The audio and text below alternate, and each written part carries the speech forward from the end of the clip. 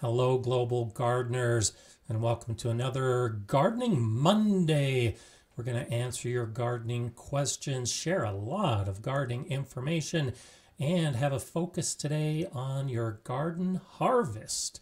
Some of you may be thinking it's too early to think about your harvest, but I think that's the wrong way to look at it. Now is exactly the time to start thinking about your harvest, and we'll get much more into that as the day progresses. Shout out to Rick Thalian in Sydney, Australia. It's already after midnight there.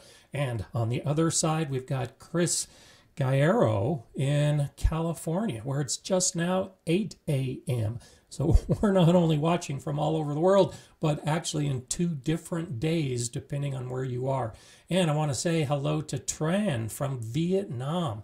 Tran has been a loyal viewer for a very long time of my videos and always has nice things to say about the information and how nice my garden is looking. So thanks to you, Tran, and nice to see you here as well. Andrew Moon is catching us for the first time live, which is wonderful. I know so many people watch this on replay, which is fantastic. But there's something about being here live with all of you as the conversation is going back and forth that I love every Monday. I know most of you do too. So great to see you here. Let's get right into the initial idea for why I want to talk about this topic today.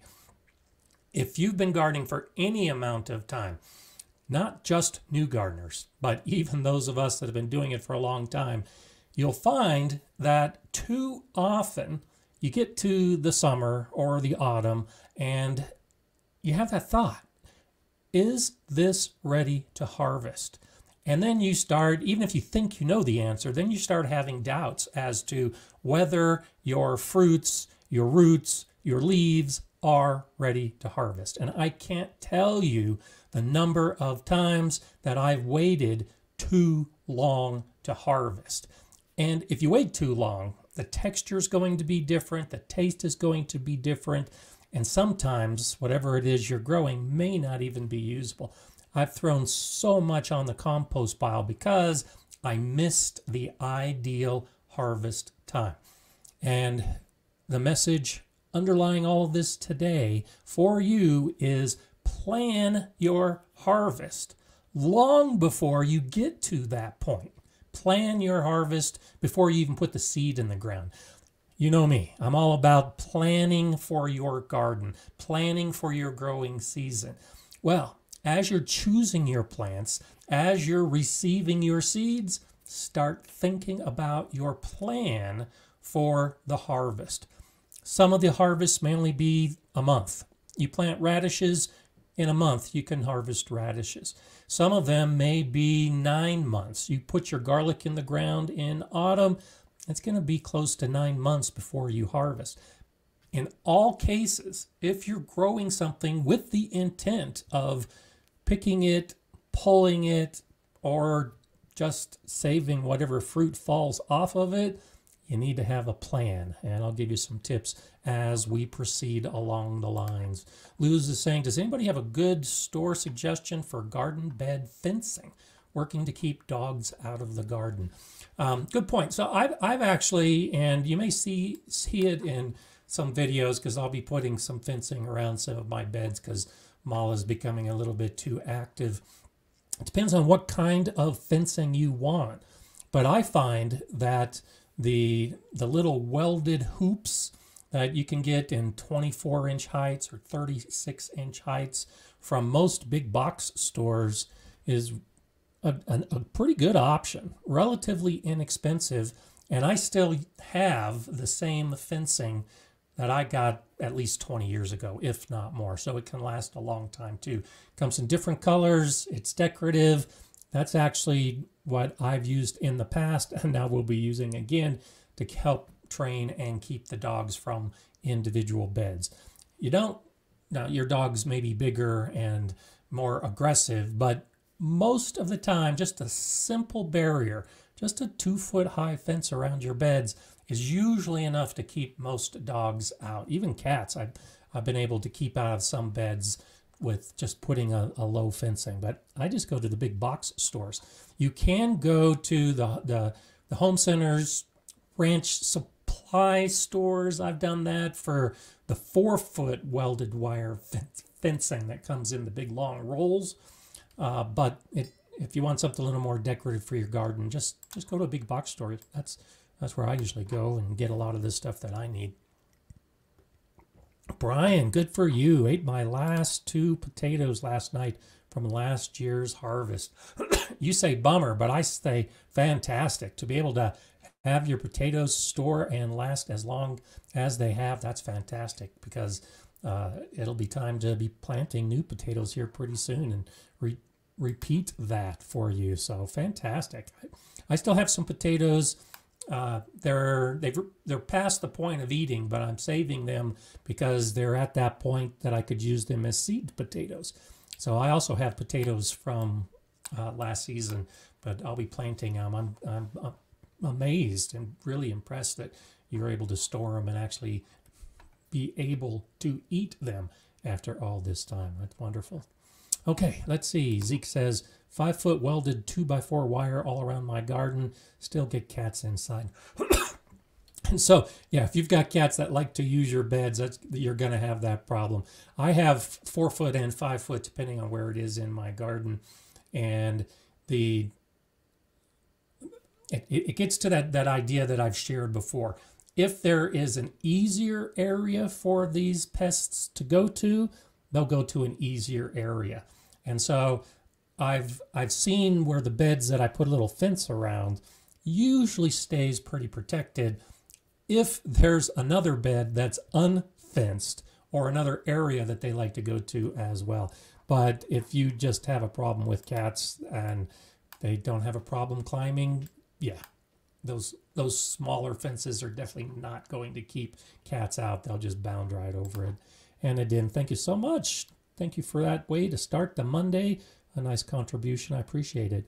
Oh, snap. I'm actually out in my garden right now. That's fantastic. I saw a few of the others already comment that they're going to be listening in the garden today. That's fantastic.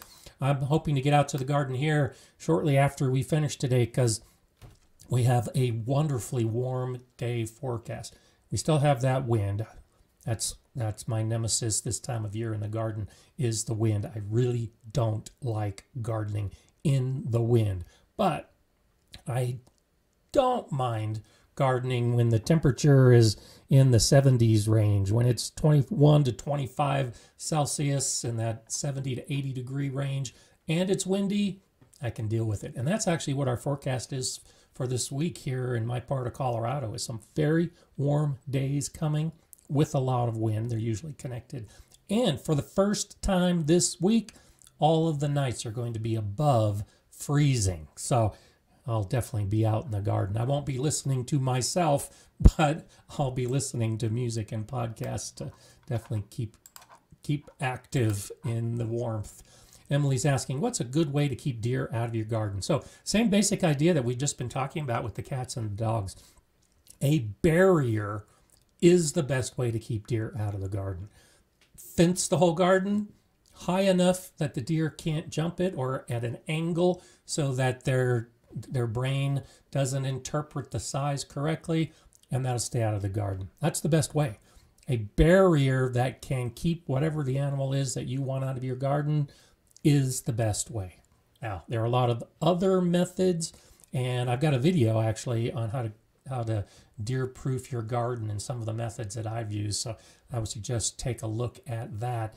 Most of the things that you see, the tricks, you mix up some concoction or you buy something and spray on your plants, they'll work for a brief period, but most animals get used to the smell. There's some crazy aroma when they walk through. The first time or two, they're going to go the other direction because it's just too weird. Then they get used to it. Then they come back and say, well, I don't like that smell, but I sure like the taste of those tulips.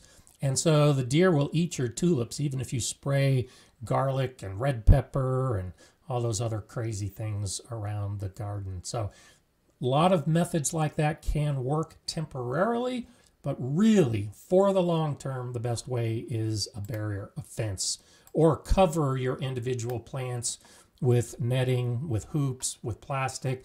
That's often a good way. Just my simple cattle panel hoops with bird netting or plastic over them, that keeps the deer out of each of the individual beds. They'll wander through the garden, but they won't eat the plants when those individual beds have a cover over them. So it doesn't have to be a fence around the garden, just a barrier, just something to keep them away from the plants. So at Forest Edge, good morning to you. I'm so glad I didn't miss it. Me too. This is such a knowledgeable group with a great attitude. My first garden is coming along. So exciting. Fantastic.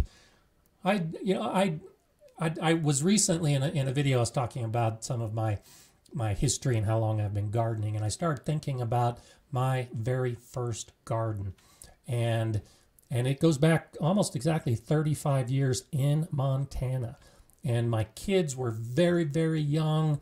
I was very young, and I was equally excited. And as I look back, I'm excited every year for my garden, but I can still remember the excitement of having my own garden in my first house that I bought with my kids, and it was an exciting time. And so I'm glad that you're staying excited, because it really is a nice thing to be new to gardening and have your first garden. So good for you, and I'm glad you're here. Marcia, my large compost pile has lots of weeds in it, and only part of it has reached a temperature above 150 degrees Fahrenheit. How do I re-energize this partially decomposed pile to get it heated up again? So depending on how much organic matter is still in that pile that needs to break down, the best thing to re-energize it is usually oxygen. A pile that's been sitting will begin to decompose, and then it settles. And as it settles, as those decomposed particles become smaller and finer, they squeeze out some of the oxygen. And with that loss of oxygen, the thermophilic bacteria, which is what's generating all that heat, begin to die off and not repopulate as quickly. So often just getting in there and turning the pile, and that boost of oxygen can give you an increase in temperatures often in the same day, just a few hours. It's crazy how fast it works. Also check the moisture level of the pile too, because if the edges are drying out, and especially if the inner part of the pile is drying out, that will slow that bacterial growth, which will also lower the temperature. If the balance is still good as far as the browns and the greens, the carbons and the nitrogen, usually turning the pile and an extra boost of water is enough. But if the materials have already decomposed and what's left behind is bigger, chunkier, usually dry material, then you might want to add a boost of nitrogen. And so not sure where you're at, but this time in spring for many regions, the first time you mow your lawn, take those fresh green grass clippings and throw them into a pile that has slowed down, and that burst of the green nitrogen is often enough to get your pile kick-started again. Or just pour a nitrogen source of some type. You may have seen in a couple of my compost videos, I talk about urine.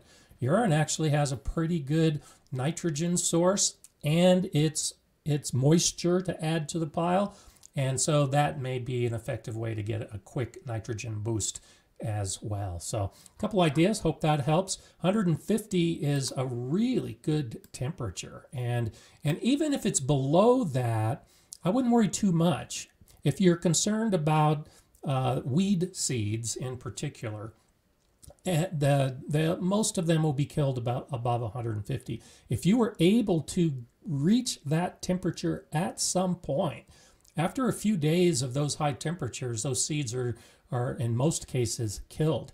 And then when the pile temperature drops, there will still be decomposition going on. And you don't have to worry so much about things being killed, because you already achieved that if you did have those earlier high temperatures. So I hope that helps. Get out there and Turn that pile. Okay, Russell says, I bought one of those solar sonic repellers to keep a neighborhood cat from using my front yard as a litter box. Cat moved to the backyard. I did that with gophers once, and same problem. I had a sonic repeller that you bury in the ground, and yeah, there were no gophers in that area, but they just moved to other areas. So that's, but I use that to my advantage, actually, and I've mentioned this before in repelling some pests, is just deter them from the area that is most important to you, and you can redirect their activity to someplace else. And that's one of the things I talk about in that deer video, actually, is by planting the kind of things that these animals will eat. Plant those things on the edges of your garden so that they never venture in. They just stay happy on the edges and then wander off into some other area because you've got a repeller, or you've got a fence, or you got a hoop, or you've got something that is not as inviting. Entice them to some other area, and yeah, that's definitely a way to deal with it on purpose, because most of us do figure that out by accident. Okay, let's see. I'm going to scroll down and see if I can catch something. Samantha's, don't worry about being a few minutes late. You can always catch up. 46 degrees. That's about 8 degrees Celsius. No garden time for a while. I hope it warms up for you. And this last week has really been some cold, wintry, snowy conditions for a lot of the United States. And for some of us, it's shifting, but I know this next week is also bringing, particularly in the northern U.S. states, some more cold and snow. But that's what we come to expect in springtime for sure. So, as you're planning your harvest, I had a video a few months ago where I talked about getting your calendar out and marking on the calendar when you're going to start your seeds, both your indoor seeds and your outdoor seeds. And I do mention briefly in that video to write down the harvest time. If you haven't done that yet, that's a very effective way of doing it. When you have your seed packet, it should tell you, most seed packets will, the days to harvest or days to maturing or something along those lines. Note that.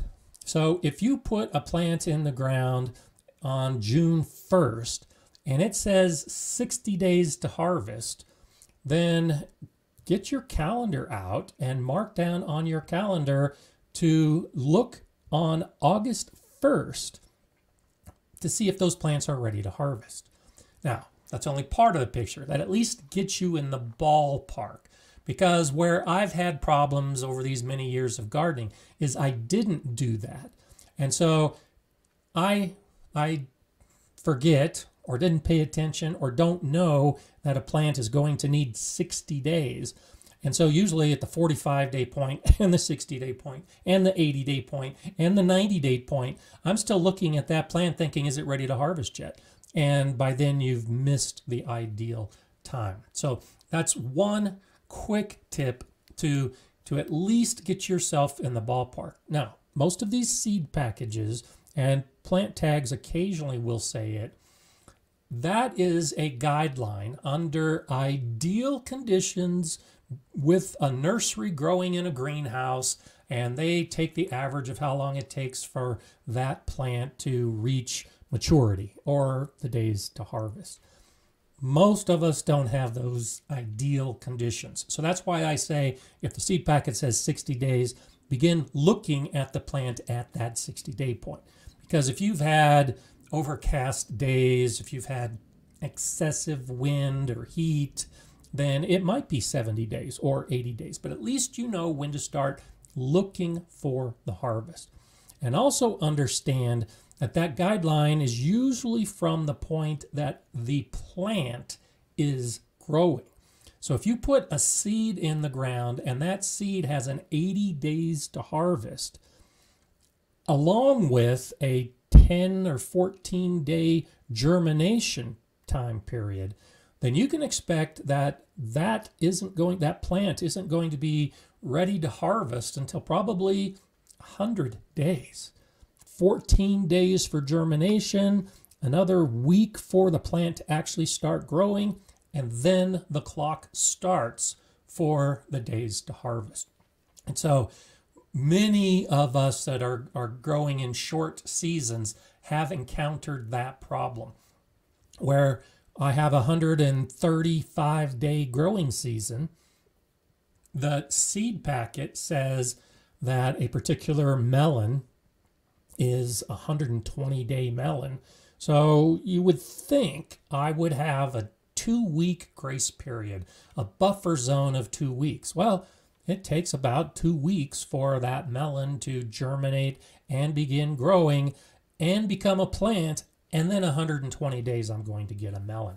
And that's why some of us never have success growing some of those kind of plants in our garden, because we don't take into account that the germination time isn't always included. There are a few seed companies out there that will say 100 days from when you sow the seed, but those are very, very few companies that are doing that. Most of the time they're expecting that you're going to be putting a transplant in the garden, and so the clock starts when that plant, that transplant, is placed into the garden. And again, if it's ideal conditions. So that's a guideline for when you can begin looking to begin your harvest.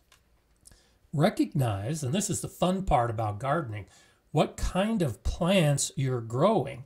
And as you learn more about those plants, you'll learn that for some of these crops we're growing, that clock really doesn't make that big a difference. That clock is the days to maturity. That's when the plant and the fruit or the root or the leaf is going to be at its peak. But you may be able to harvest sooner than that.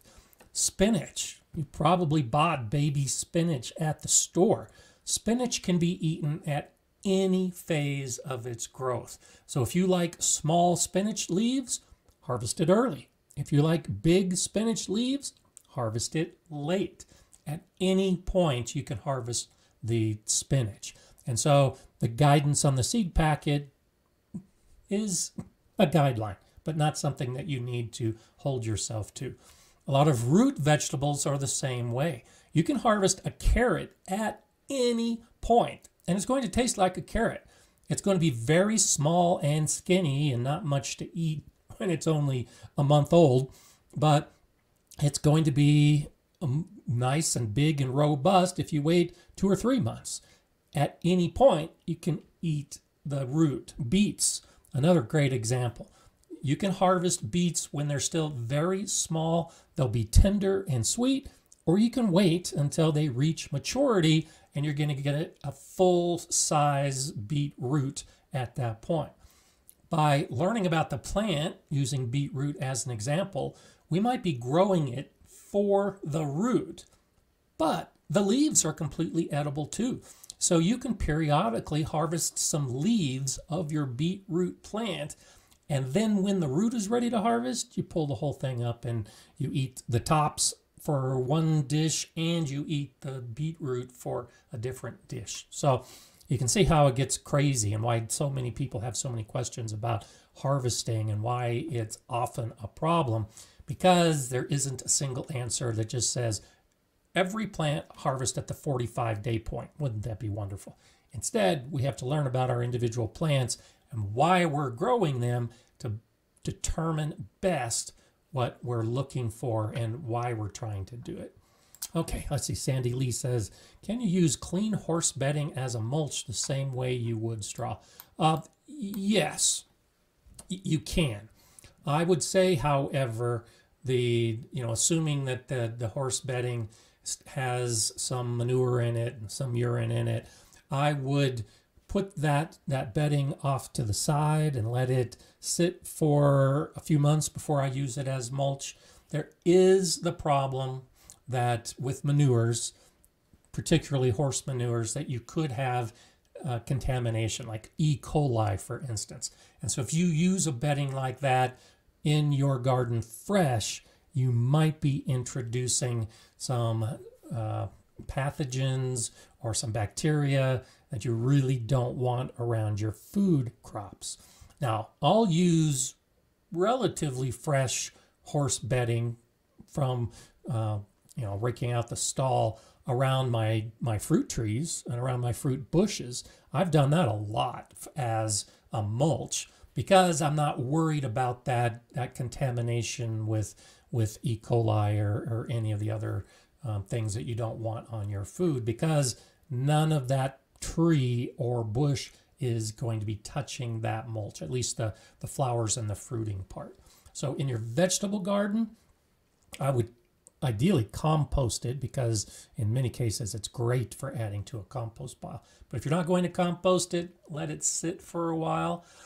6 months is really a good target if there's any fresh manure in it. If you've got the kind of horse that is outside most of the time and the bedding is just for sleeping, it's not as big an issue. It's mostly if there's manures or that kind of waste in it that I would be concerned.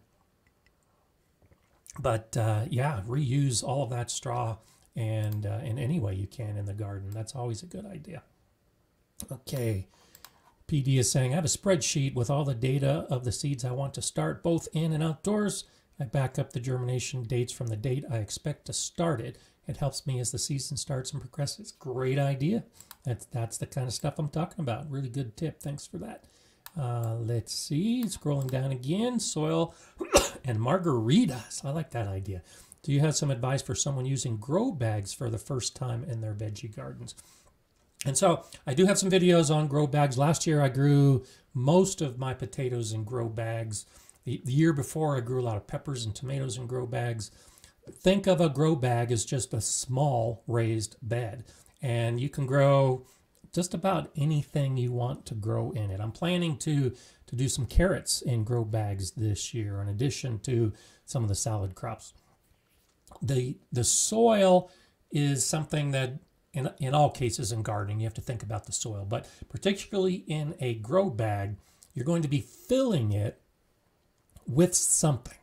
Make that something as good as you can. So a nice amended mix. Most of the potting mixes that you'll find should be okay. You don't really need to mix garden soil into a grow bag. You can just use potting mix. Fertilizer is important because most mixes, unless they have worm castings and fertilizer and all the nutrients in it, the plants aren't going to do as well. So do look for a mix that has some slow release fertilizer in it, or be prepared to add your own. They dry out faster than a typical raised bed, and definitely faster than an in-ground bed. So still mulch in grow bags. That's often forgotten. People think in terms of mulching their garden beds, but they don't mulch their grow bags. Go ahead and put some dried grass or straw in your grow bag. That'll help keep the soil moist for a longer period of time as well. But anticipate that you may need to water every single day. I know in my region, as dry as it is, I have to add at least some water to my grow bags every single day. And you'll have to figure out, do a moisture check with your finger just to see how moist the grow bag is staying, because the other part of it is the assumption that it's going to dry out means that many people overwater any containers that they're growing in. So do a physical check to make sure the soil moisture is okay. And a wonderful thing about grow bags is you can move them. So over the course of the season, you can move them into more sun, less sun. At the end of the season, you can move them indoors if it gets too cold. So anticipate that as well. Don't think that a grow bag is in its permanent location when you place it on the ground. It's portable, and take advantage of that. So hope that helps, and check out some of those videos if you want some more information about that. Shannon's asking, are your bags of soils and compost looking different this year? Mine are different. They are more full of cocoa coir, much drier. I still soak with diluted fertilizer. And so I have noticed that the stores are selling more products with cocoa coir versus the peat moss. And so Mine, since I make my mixes for the most part myself, I haven't seen any bags that I'm getting. Though, that being said, I just bought a couple bags this week. I'll be buying some more this next week because I'm going to be doing a test this year to compare different potting mixes versus my own and see if I can see a difference in how the plants grow. So I haven't opened those bags yet to see if there's a difference in color. But the Cocoa Core is a lighter color than the peat moss, and so that would definitely explain why the bags of the potting mix look different, because it is a different product. And yes, you will need to soak that potting mix so that it gets nice and moist, and there's no nutrition in either peat moss or Cocoa Core, so fertilizer is definitely a consideration that you'll have to keep in mind. Urban Chicken Mama, my girlfriend gave me a ton of seeds this weekend. Guess I'm growing turnips, even though they aren't my favorite. I'll just give them away or give them to the chickens. Turnips is another plant that you can eat the leaves. Turnip greens is a classic southern dish. And so I experimented a little bit this last year, and I'll be doing more this year. Pickled turnips are actually, I think, pretty good. I have a video on pickled beets. I like to pickle my beets. Fermenting them is my preferred method. But I'll be doing the same thing with turnips this year because I love roasted turnips, roasted beets, roasted potatoes all together. I just love that. It's one of my favorite side dishes to have along with dinner. Turnips by themselves, I don't eat a lot of, but think about doing some pickling or fermenting of those turnips and see if maybe you'll discover a different way to use them that you hadn't tried before. And then if you don't, go ahead and throw them to the chickens. The chickens will definitely enjoy it. Terry's asking, is using pine shavings okay on top of my soil to keep the soil moist like mulch? Yeah, absolutely. Now, again, I use different mulches in different areas of the garden. And so pine shavings, while typically thinner than like a pine wood chip mulch, will still take longer to decompose and break down on top of the soil than something like straw or dried grass. So do be aware that when you use it as a mulch, it's not going to break down quickly at all.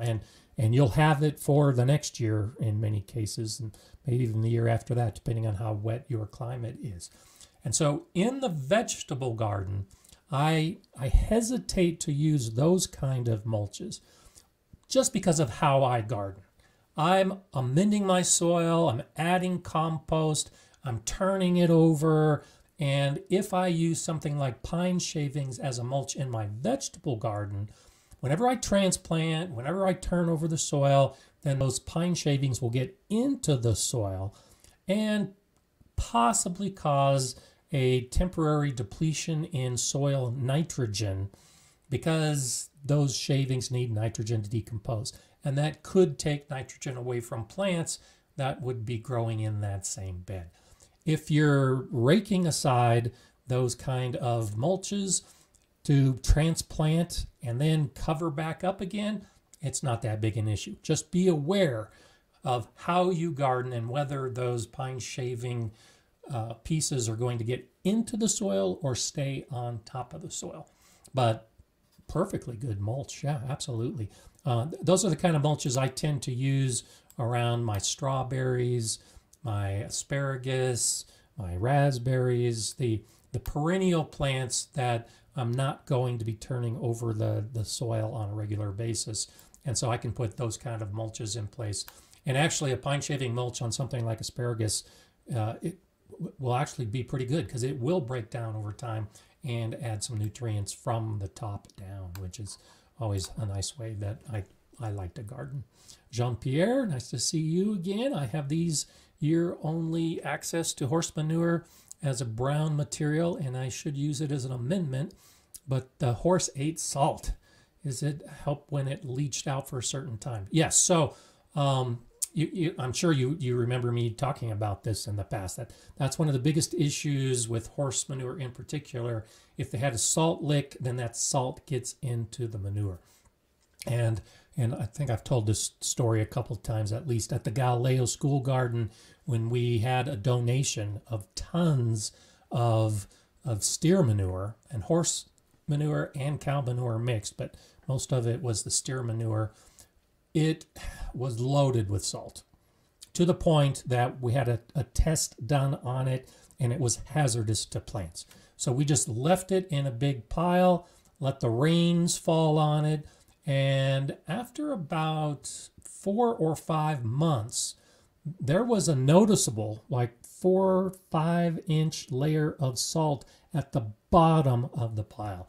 And so the bulk of it had leached out in that 4 to 5 month period, and then we began using it in the garden and didn't have any problems after that point. So yes, you can use it. You can expect that salt will leach out. You can accelerate it. We just let it sit out and just got the natural rain.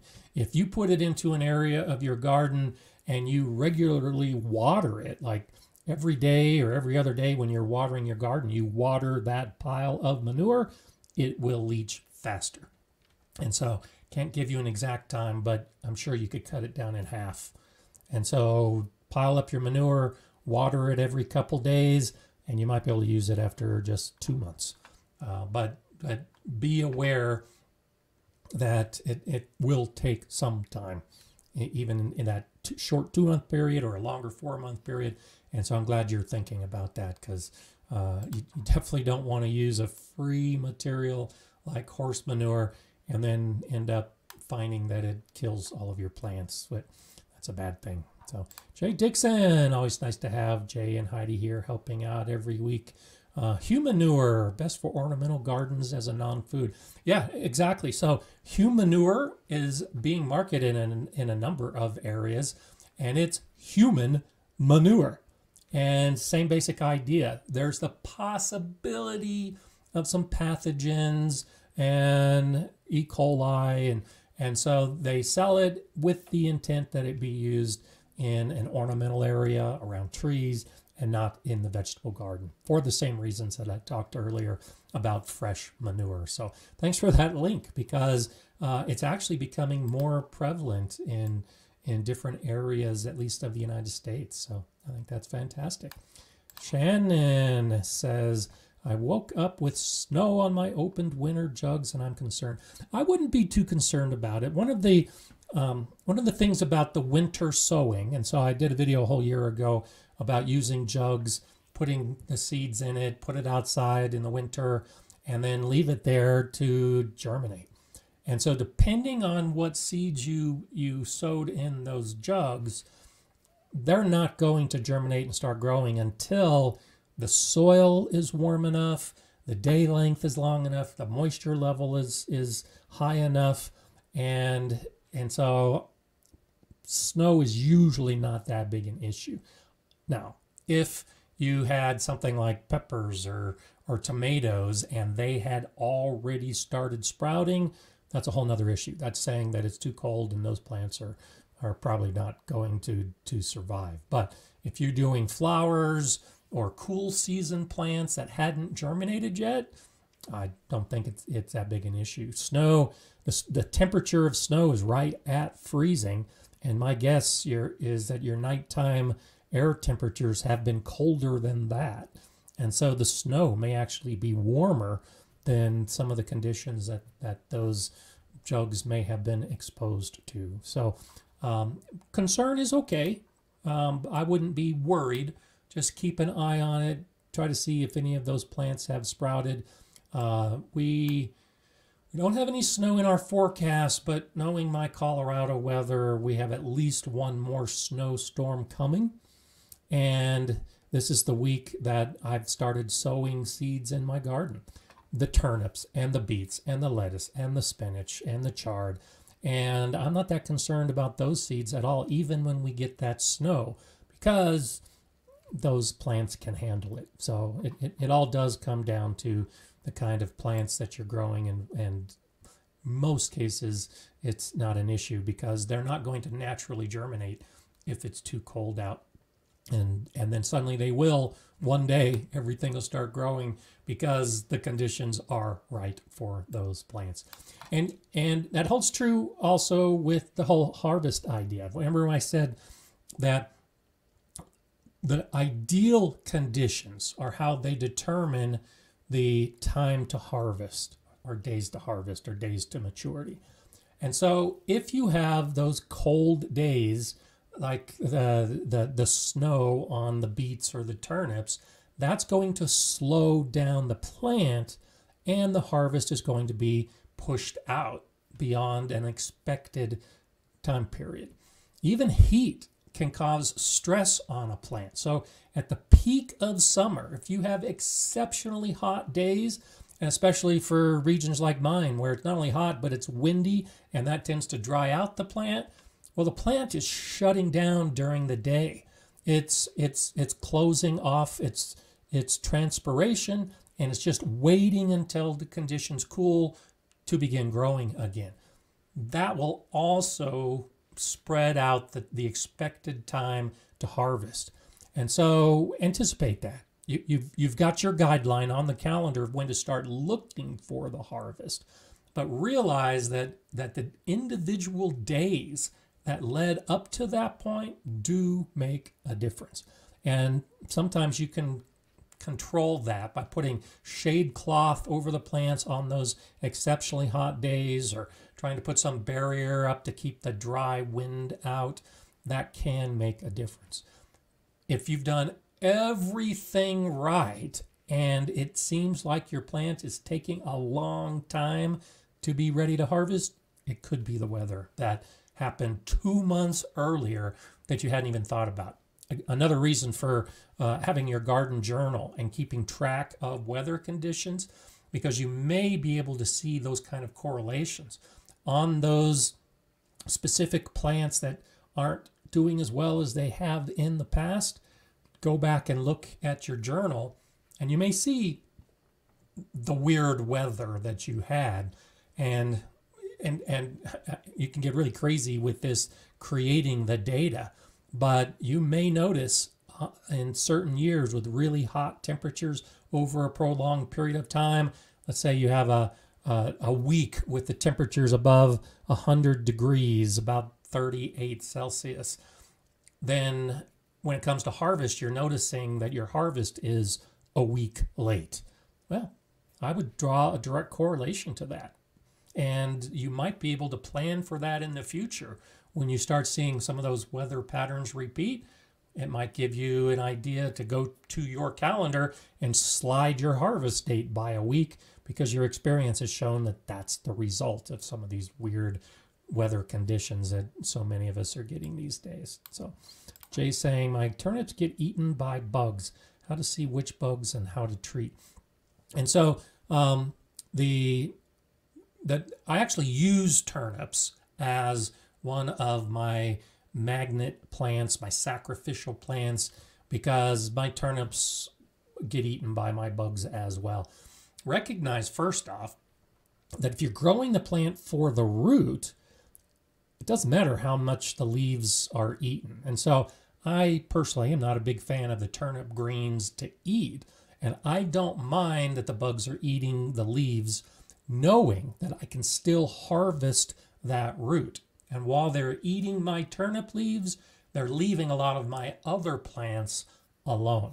Now, if you want to eat the turnip greens and the holes are a problem for you, then yes, identifying the specific pest and figuring out the best way to control it is good.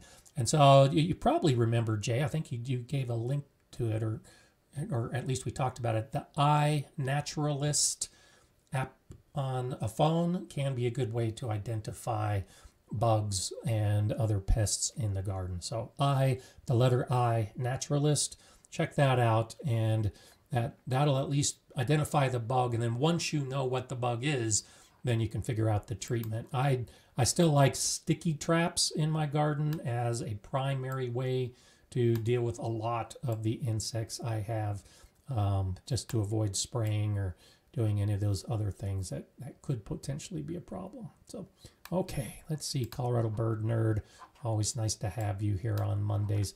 Thanks for that contribution. I have a small 8x8 raised bed garden that I wasn't able to clean up last fall. Is it too late to chop and drop and mix into soil, or do I need to compost? So I wouldn't necessarily say it's too late.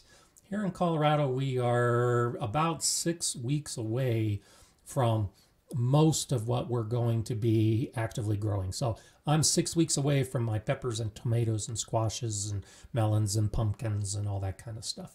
And so for those kind of beds, I don't think it's too late. Go ahead and chop and drop and turn the soil and add compost. And in that 6 weeks between now and then, that material should begin to decompose. Any nitrogen depletion is just going to be temporary and should recover after the decomposition of that organic matter and after the soil life springs to action with the warmer temperatures that we're all starting to have. If you're wanting to grow the cool season plants, the turnips and the beets and the spinach, all those kind of things, I wouldn't necessarily incorporate that into the soil. I would probably go with just compost or decomposed organic matter so that I don't have that nitrogen depletion. It's not as big a problem with the root vegetables because they don't like a high nitrogen environment to start with. We're growing them for the roots. But typically in spring, I do not turn in the material into the soil, that organic material, if I'm going to be starting seeds or planting within just a couple weeks. But if I've got 4 to 6 weeks, I don't see a problem turning it in and mixing it into the soil.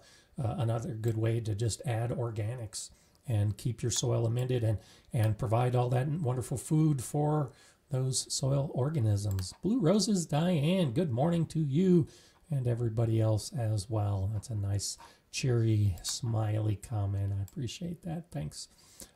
Let's see, scrolling down. Shandy's Garden, you are awesome and you make us awesome, even if I'm having technical issues. Thanks, Shandy's Garden. I appreciate that. That's anytime anyone calls you awesome, what else can you do than smile and say thanks? So I appreciate that. And yes, I am trying to make you all awesome because you are awesome. Gardeners are just awesome. That's not the first time I've said that. So that's fantastic.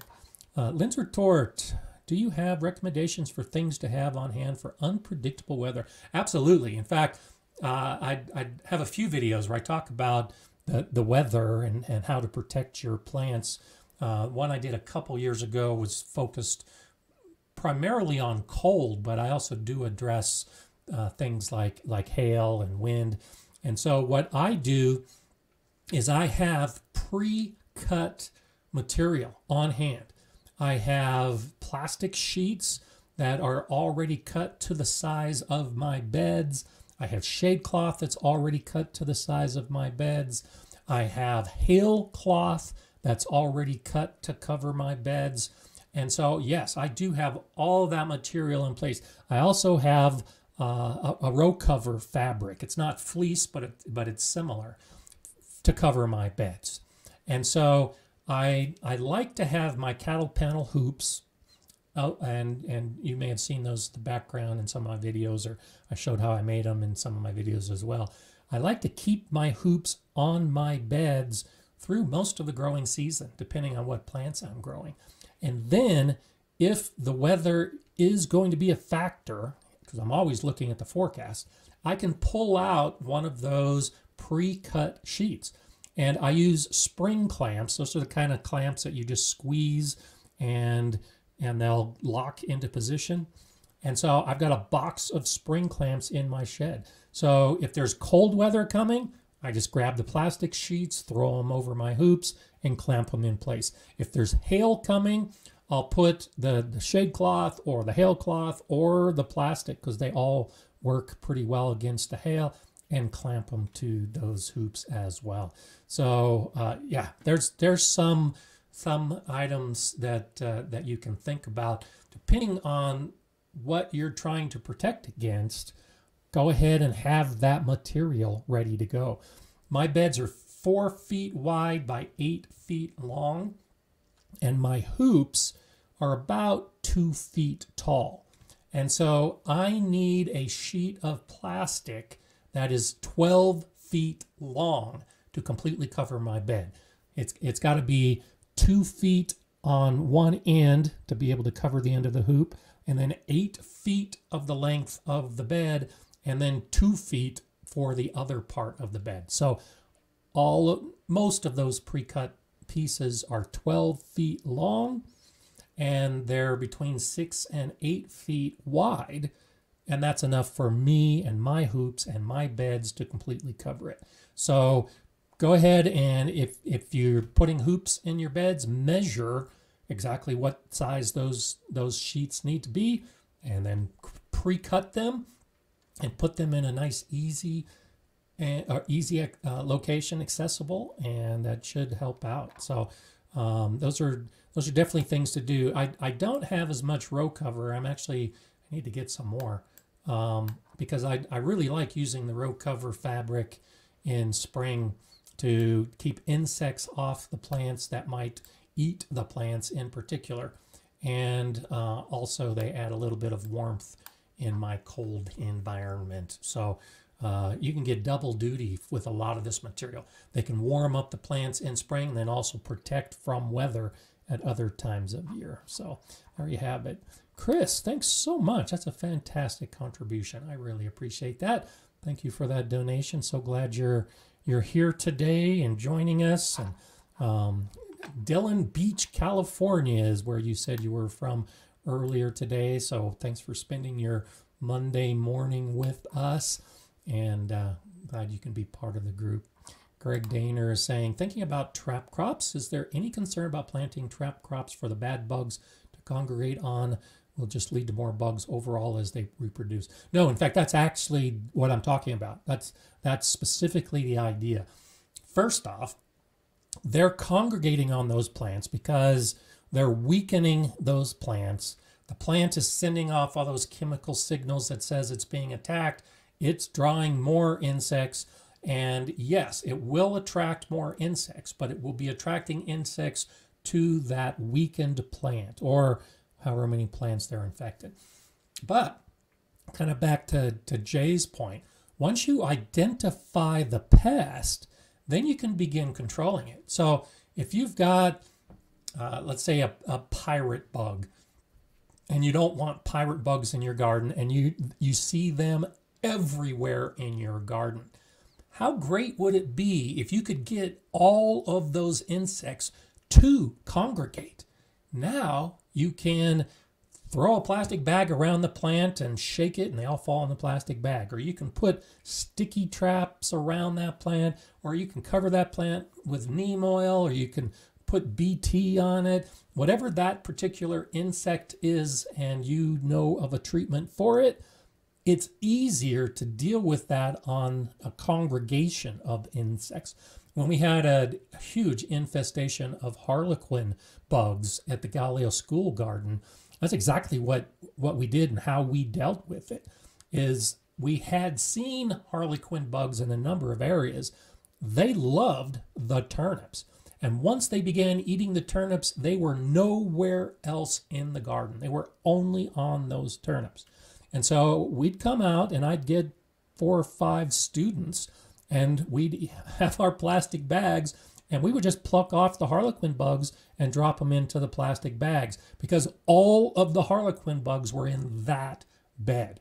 And after doing that, getting all those adults before they could lay eggs and then keeping an eye out for the future, the next couple years we didn't have harlequin bugs because we were able to deal with them in that one place pretty effectively. So no, I'm not that concerned about it at all. In fact, ideally that's what's going to happen is you can corral them into an area where you can deal the death blow, so to speak, because they have all congregated. So and turnips, there's something about turnips that just is so enticing to so many of those kind of pests that's one reason why I grow turnips every year. Shandy's Garden, thanks for that super sticker. I really appreciate it. Always nice to have you here on Mondays. Wink Tartanbell, from North Texas. Hard pan clay, native soil. I feel for you. So using raised beds and chicken bedding and poop, good. Native soil with cover crops and broadfork, great. Even tillage radishes have it hard here. Suggestions.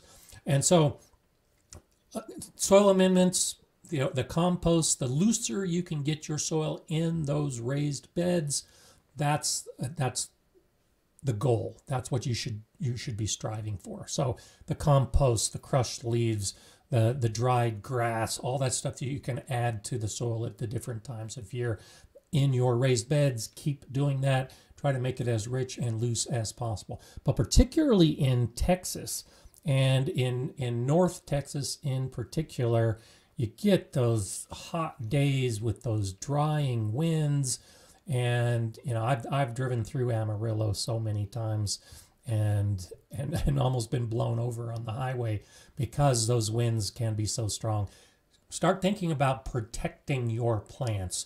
Maybe grow trees or shrubs or hedges to break that wind. Or, and this is what I do here in Colorado because we often get the same wind, is to put your hoops over, and kind of like we were talking about before, covering wind is a weather component that can damage plants.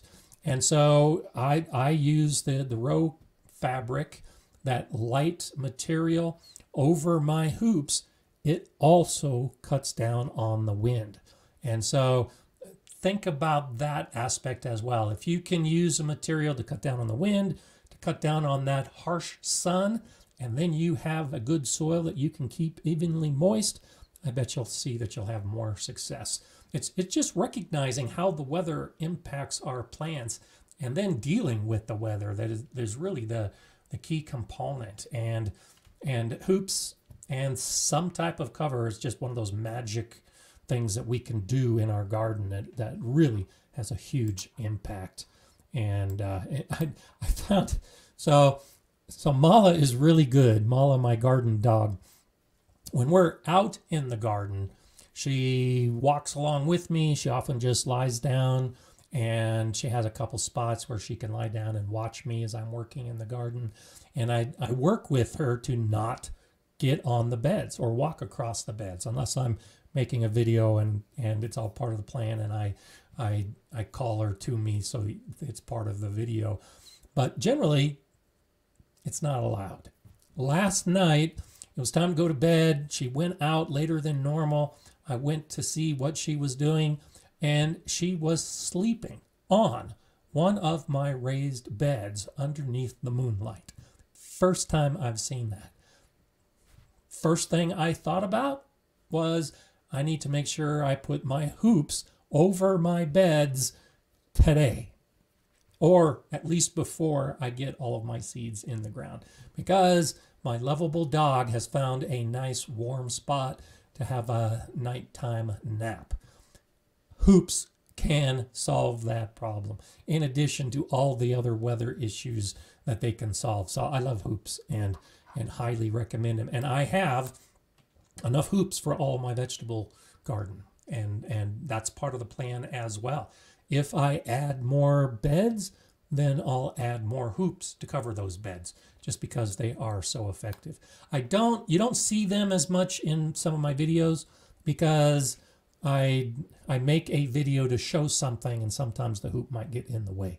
But if I'm not making a video about a particular plant or bed, they've got hoops on them, and I strongly encourage that. That's one of those secrets of gardening that once you find a way to use it to your advantage, you'll keep doing it. Urban Chicken Mom is asking where I buy my shade cloth. It's expensive in Seattle, and used old white sheets. Old white sheets will work. And so I get most of my coverings, because I have a bigger garden and because I buy in bulk, at a website called greenhousemegastore.com. One word, Greenhouse Megastore. And you can buy in bulk, nothing fancy, at cheaper cost than what I see at the nursery or the box stores.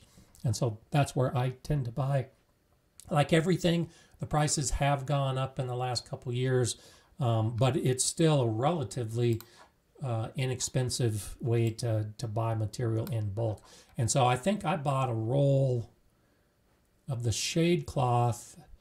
Let's see, it was 7 feet wide, and I think, and you can order whatever width and whatever length you want.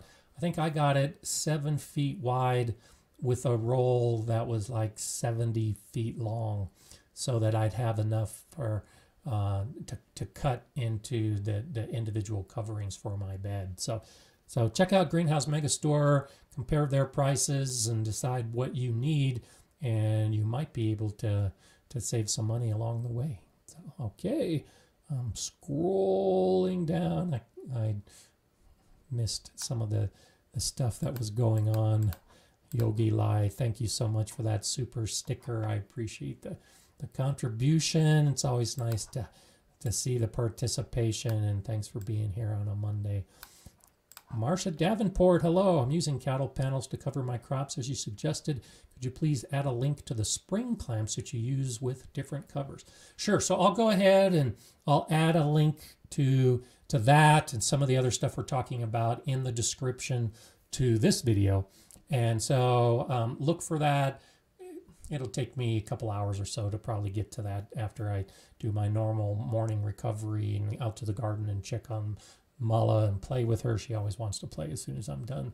But yeah, look for that in a couple hours, and I'll put the link in the description below, and you can check that out. I'll also put a link to the Greenhouse Megastore so that you can copy that. I don't have a partnership or any affiliation with Greenhouse Megastore. They're just the ones that I've found do the best, and I just got a shipment from them.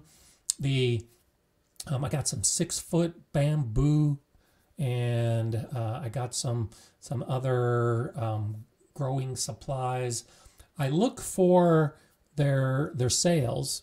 They usually have, if you order more than $99, it's free shipping in the U.S.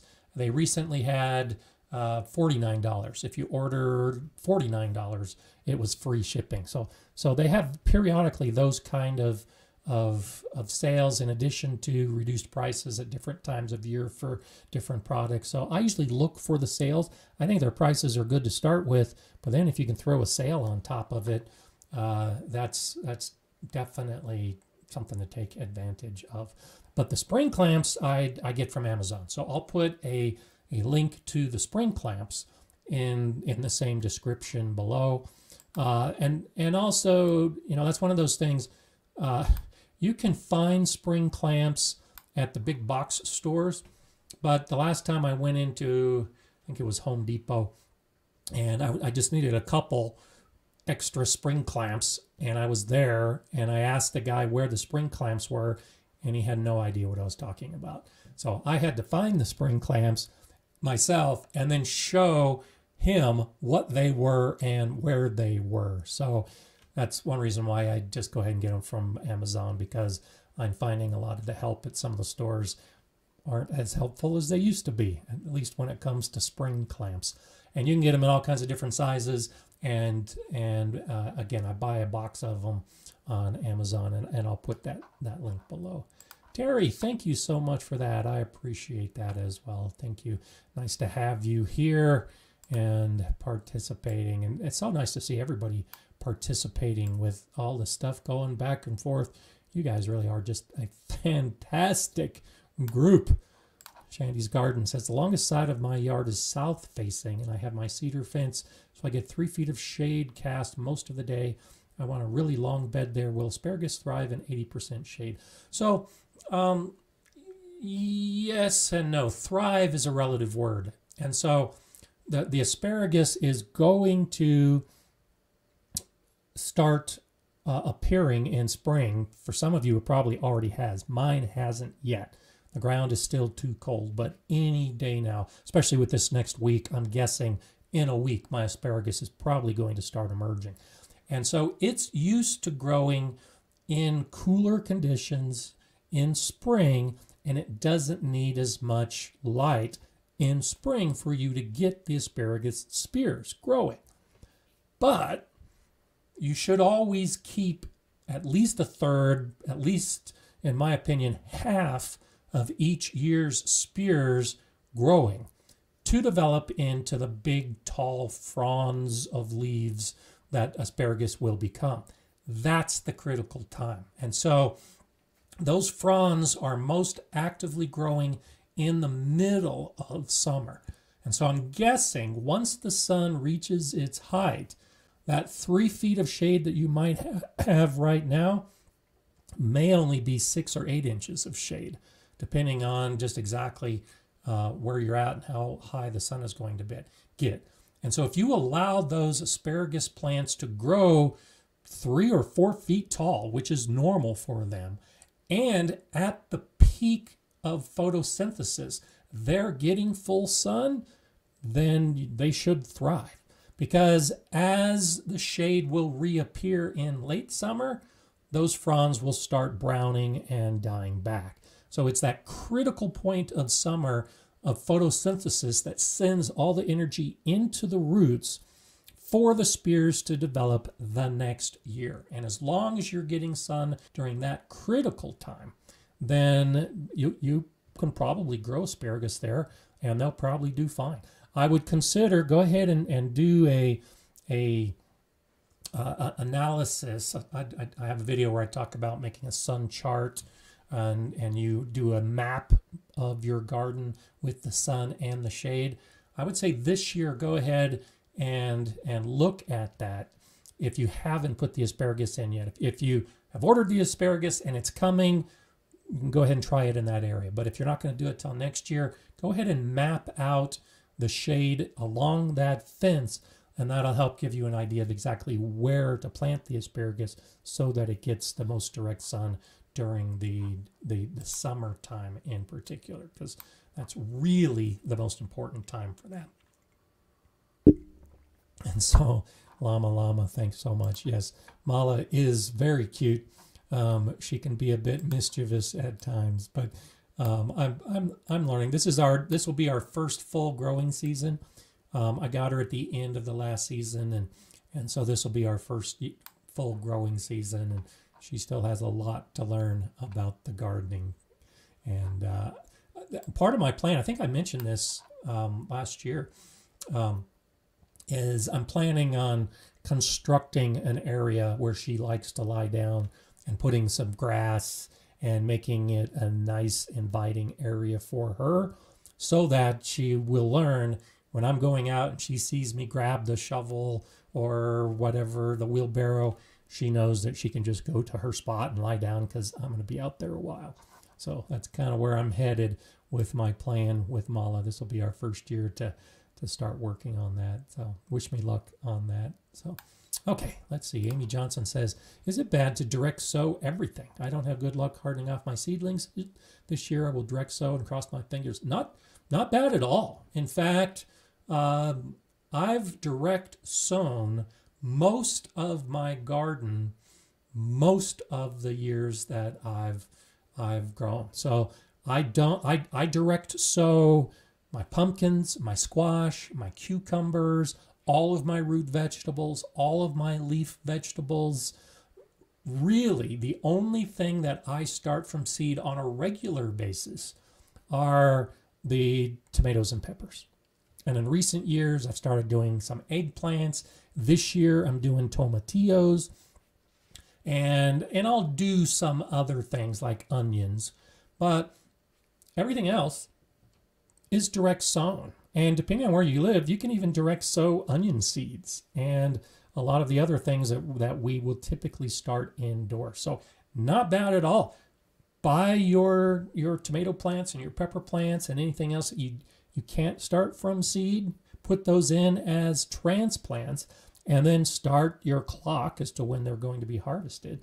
But yeah, everything else, as long as you're selecting a variety that will have enough time in your growing season, then they'll be fine. Just you got to know how long your season is and then select the appropriate seeds that can germinate and grow and reach harvest. And cross your fingers all you want, but I bet you'll have some really good success direct sowing as long as you're choosing the right kind of plant. So yeah, nothing wrong with that at all. In fact, I strongly encourage that you do that. And so whenever you're buying the plants, and I think it's easier when we talk about like the tomatoes and the peppers. I think it's easier to do that research, choose the variety you want. You learn a little bit about the plant, you start the seed, and now when you put it into the ground, you have a pretty good idea of how long it's going to take before you can start harvesting the tomatoes or the peppers. You don't always get that information when you buy a plant. The plant tag should tell you the days to harvest, but if it doesn't, that's the extra information that you might need to research on your own just to be sure. Because in my early days of gardening, I bought some tomato plants from the big box stores and didn't know that, like Brandywine, for instance. Brandywine is a nice big heirloom tomato, but it just takes too long to reach maturity in my area. And so I think I've tried to grow Brandywine tomatoes maybe 3 times. And in those 3 years, I can only remember harvesting 1, maybe 2 tomatoes off of those plants because they just don't match with my garden and climate. And that's why I say it's important that you choose the right varieties. But if you've done that little bit of research, if you understand what your plants are, another big part of planning your harvest is thinking why and how you're going to use the plant. And so using peppers as an example, we go to the store, we see the green jalapenos, we see the green peppers, and many of us think that that's normal, that you grow peppers and they're going to be green. All peppers will be green in the beginning of the fruit process. Well, all peppers will also change color. And so I keep my jalapenos on the plant till they turn red. I'll harvest some when they're green, but I like the richer flavor and the color of a red jalapeno. So as you plan your garden and the plants you're going to grow, anticipate what you're harvesting and what you're seeking in your harvest. I know a lot of gardeners who harvest green tomatoes because they like fried green tomatoes. If you're growing tomatoes for the purpose of harvesting when they're green, that's great. That's part of your plan for the harvest. If you want the rich, colored, tasteful tomato at its peak, that's different. And so it varies by the fruit, but that's also part of your plan, is understanding you've got to learn what is ripe, what it is you're looking for. Most tomatoes, you can just grab the fruit and give it a very light squeeze, and it just starts to give. It's a little bit soft. It's ready to harvest. Because as we grow different tomatoes, as you grow a black creme or an orange Kellogg's breakfast or a Brad's Atomic Grape, some of these tomatoes we're growing are weird colors. And so you can't necessarily expect that you will recognize when the fruit is ripe based on the color. You have to learn as part of your planning what it is you're looking for to determine when that fruit is ripe. And it may be the texture. There's a lot of melons that are hard to tell when they're ripe. One way to tell if a melon is getting ready to harvest is to look at the tendril. Look at where it's actually connected to the stalk, the stem of the stem of the plant, the stalk of the plant, that little tendril that connects the melon. When it begins to brown and dry, that's usually an indication that it's shut off from the plant now, and there will be no more maturing of it. So those kind of things, understanding what to look for each individual plant, should be part of your planning from the very beginning. And if you haven't done it yet, as the plant approaches maturity and those fruits look like they might be ripe, well, then do that extra little bit of research to determine for sure if it is. I love growing peppers because it's a color change, quite simply. changes color, it tells you it's now reached maturity and you can begin harvesting it. A lot of other plants will tell you, potatoes for instance, when the potato flowers, it's telling you that those tubers have developed underground. So as soon as a potato plant flowers, you can harvest the potatoes at any point. They're going to be very small right after flowering, and the longer you keep it in the ground, those tubers will grow bigger. But learning to recognize and understand what you're seeing with your plant can make a huge difference, because most plants will tell you when it's time to harvest. Carrots will begin to pop their shoulders above the soil surface, and you can see the size of your carrot because you can actually see the top of the carrot emerging from the soil. Look for those kind of things, and make a point this year. If you don't know some of those, start looking for those kind of indications, those tips that the plants are giving you as you proceed through the season, and that's a great way to approach it. The cool season plants, spinach is a great example of this. You can harvest spinach for months and months, but as soon as it bolts, as soon as it sends up that flower stalk, the flavor of the spinach changes. You can still harvest it, you can still eat it, but it's not the same sweet leaf flavor that was there when the weather was cooler. And so those kind of things to anticipate as you put the seed in the ground can make a big difference. And eat a spinach plant that's bolted, and you'll see what I'm talking about. I remember before I understood how some of this worked, some of those plants that I would grow for the leaves and they would bolt, and I didn't understand why they tasted so bad. And it's purely the plant telling you that it's in a different phase of its life. And when you understand that, that can really influence how you garden and how you approach gardening. So Jonas Salk, nice to see you. Thank you so much for that contribution. Just got my passion fruit. Awesome. Here in Virginia. Can't wait to put it in the ground. Good for you. I would love to grow passion fruit, and maybe someday I will. I just ordered a couple fig trees from Baker Creek, and I'm planning on growing. It's a hardy fig. It's a Chicago fig.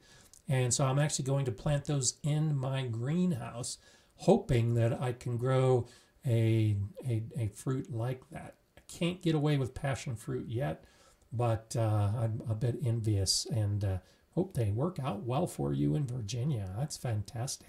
There are a lot of those kind of fruits, the tropical fruits, subtropical fruits. I would love to be able to grow, but in the mountains of Colorado, it's just not going to happen. So Virginia, make it happen.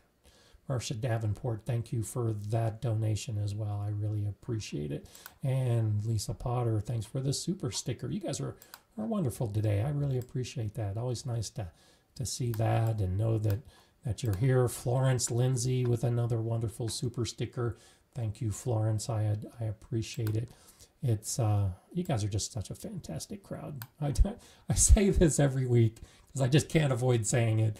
But I just love the time we can get together on Mondays and talk gardening and all the rest that we talk about.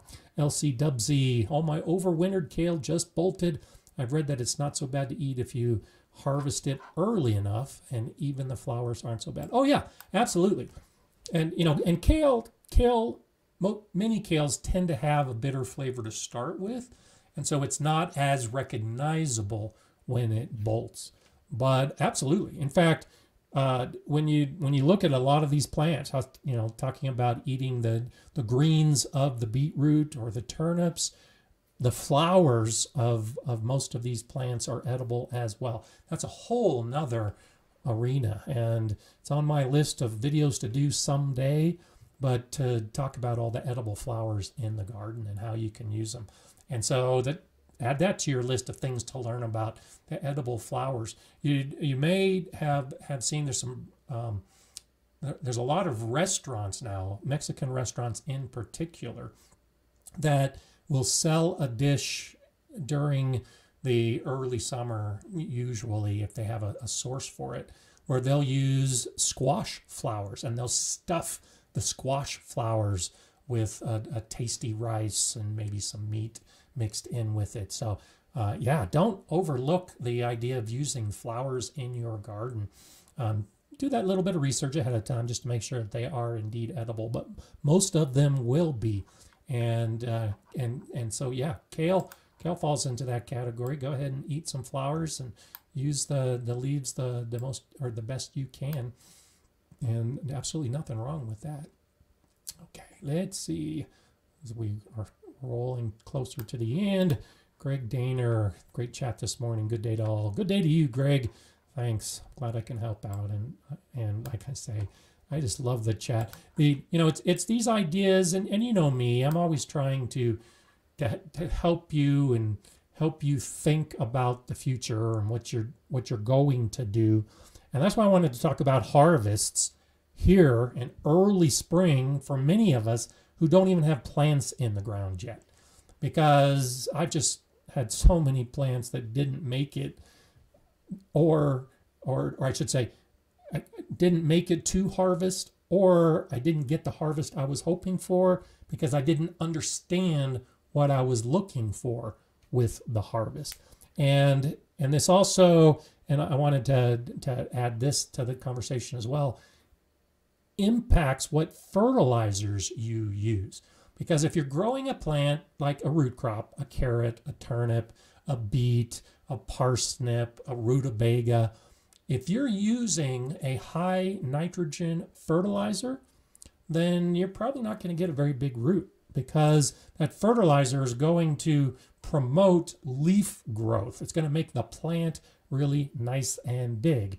And it is at the expense of the root, because the root doesn't need to grow nice and big if you're giving the plant the nitrogen fertilizer it needs. And I would say as root crops go, carrots are the question I get most often at the end of the season. Why didn't I get the big carrots? Why were my carrots small and spindly? And it could be the type of fertilizer you were using. The same with tomatoes. If you have big, bushy, beautiful green tomato plants and you're not getting the fruit, well, take a look at how you fertilized. If you used high nitrogen fertilizers around your tomato plants, you told the plant that you want it to grow as big as possible. And it will do that at the expense of flowers and fruit. So anticipate how you're going to fertilize throughout the rest of the season with that harvest in mind, and trying to learn about the correlation between the nutrients you're supplying the plant and how that's going to affect the growth of the plant. And big reason why I don't use a lot of fertilizer, and I use as little fertilizer as possible, because it can be used incorrectly and not give you the results you're looking for. I primarily use my fertilizer to benefit my soil, and then the plant will grow as it's intended to grow, because the soil has all the nutrients it needs, as opposed to fertilizing your plant, and then you might not get what you're looking for based on the fertilizer that you're using. So keep that in mind. And so Shandy's Garden says, I have a garage full of hundreds of seedlings. They're just stalling at their second set of true leaves. I'm using weakened fertilizer. I've potted them up. Suggestions. I think I overloved them. You may have overloved them. Have a little bit of patience. It's not unusual, depending on the plant, for it to stall, especially if you're overwatering, if you're over-fertilizing, if you're overdoing it, the plant might stall. So if you're using a potting soil that already has fertilizer in it and you add more fertilizer, that can stunt some plants. It may be burning the roots. You've heard of fertilizer burn. It basically just means that it's too intense of a chemical, a nutrient chemical, and the roots are not growing through that soil to promote the growth of the plant. Keep watering. Some of it will leach out. I would say stop fertilizing, stop loving your plants, and then see if they recover. But yeah, it may be that you just overlove them to a point. And so I have some exciting days ahead this week. I have my fruit trees. I just got a box yesterday. I'm expecting another one on Wednesday or Thursday. And so I ordered some more fruit trees. I ordered some more fruit bushes. And this is the week that they're supposed to be arriving. And the weather's going to be fantastic to get out there and plant these trees. And so I love this. I love having my seedlings appear. I love growing everything. I love putting the plants out in the garden. And I love getting the plants in the mail or going to the nursery and buying a new tree or a new bush.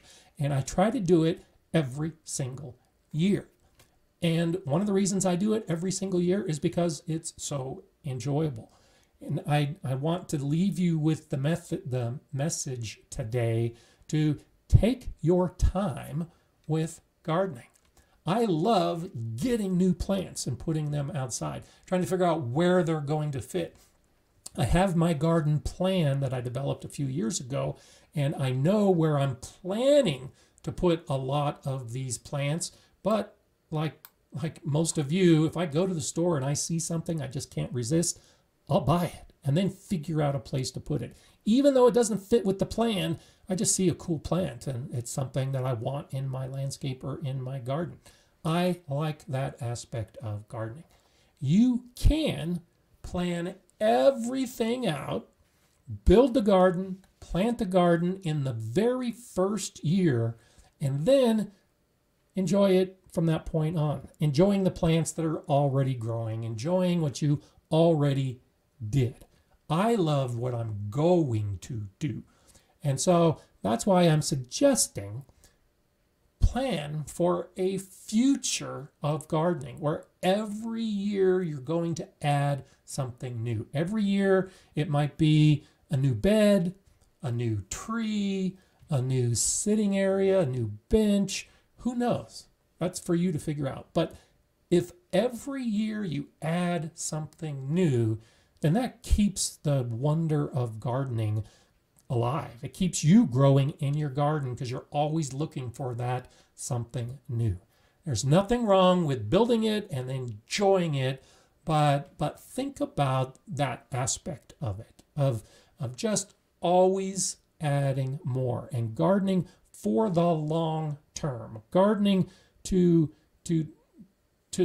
lengthen the amount of time that you're in your garden doing some of these new things, and to take your time. I'm on a 5-year plan, and I'm coming along pretty well. This will be the 3rd year of my 5-year plan. I'm building more structures. I'm adding more trees. I'm adding a lot this year. I did that last year. I did that the year before, and I'll be doing it again next year because I like that aspect of gardening. You might not like it as much. That's fine. Build your beds, grow in your beds, and you're happy because the stress of building a garden is over. But for those of us that are just starting out, or for those of us that have recognized for years that this is an aspect of gardening that we absolutely love, then do that. If you love growing tomatoes, grow tomatoes. If you love growing carrots, grow carrots. If you love adding a new tree each year, then add a new tree each year. It all comes down to what you're looking for with your gardening. And the design and the plan and the build, that's really one of the things that I really like doing. And so I actually haven't had anyone ask this lately, but that's why my garden hasn't been built yet. I could have spent the first year with a lot of time and a lot of money and a lot of effort putting in all of the beds and all of the trees and all the things that are in my garden plan.